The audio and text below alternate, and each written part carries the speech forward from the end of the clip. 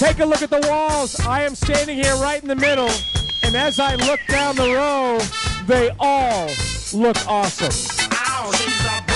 Yes, she is. Standing next to me is Tom Peterson with Spec Mix. And Tom, now comes an important part. These guys are going to get a 10-minute rest period. Tell me what comes up next, and then the 10 minutes after that, what's going to be happening? Well, each of these guys just got done laying about anywhere from 5, 6, 700 brick or more, and they probably can't even feel their arms.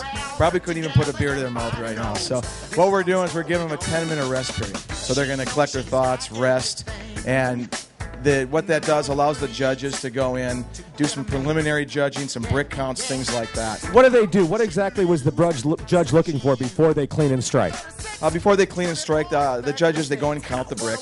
And then they go in, they check for heights. They look at whether the mortar was cut flush. They're looking at whether there's any shiners in the wall, and things like that mainly. And that takes probably about 10 minutes, so it allows us to speed up the judging competition a little bit and give these guys a rest. Okay, then after that, 10 minutes to clean and strike, what will the mason be focusing on? Well, what they do is once they rest, they get the 10 minutes to clean and strike, and when the masons are actually, what they're doing is they're finishing the front side of the wall. So they're going to give it they're going to strike the wall, the joints with an S-joiner, and then they're going to clean it up. If a guy's going for craftsmanship, that's an important criteria. If a guy's got a lot of voids in the front of his wall, it gives an opportunity to fill voids in the front of the wall. So that's really what the cleaning portion is. And it replicates an actual job site. That's what they do. And, you know, speaking of job sites, a lot of the walls look real good right now, and as both of us look down there, I see a lot of walls that could be a winner, but it looks to me like there's a lot of quality or sellable walls, which is really, you know, that's what the trade's all about, the integrity and the sellability. Yeah, absolutely. We're looking for sellability in the walls.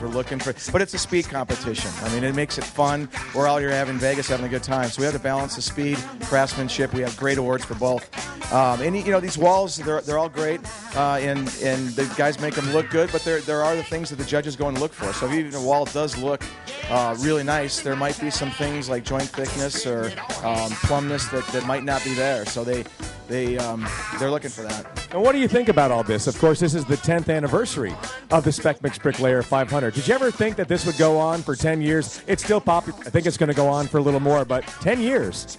No, it's a great feeling. You never know. I mean, with the economy back in the day, it was great, and then even through the tough economy, all of our sponsors, the industry, all the competitors contributing, and all the people that support the regionals and national, I mean, they stuck through it, and because it's fun, and this industry needs a lot more fun things to help grow it and give us all something good to feel about, and that's why I am proud that it's a 10-year event. It's exciting. Thank you, Tom Peterson with Spec Mix. We appreciate it very much.